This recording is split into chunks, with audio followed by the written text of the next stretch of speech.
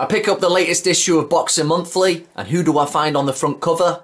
None other than Naoya Inoue, the Japanese sensation. Always good to see when the lower weight fighters get properly represented, especially when they really deserve it, when they're pound for pound talents.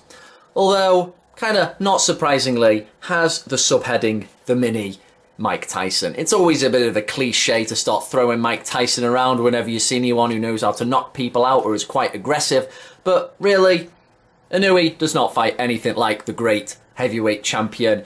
He is more economical, he prefers his straight shots, he's got more cultured footwork, he doesn't really fight at the mid-range. It's just one of those, isn't it? It's like when they say, oh, it's a great fight, it's Hagler Hearns, as if there's never been any great fights in history before, apart from that fantastic scrap back in '85.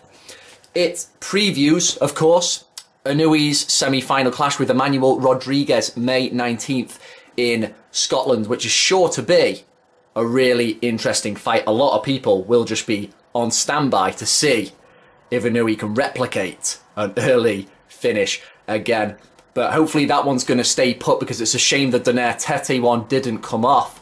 Hopefully there's not going to be any bumps in the lead up to this one and it can go ahead. But yeah, just emphasising ultimately, Mini Mike Tyson, no, but Inoue on the front cover, yes, he definitely deserves it.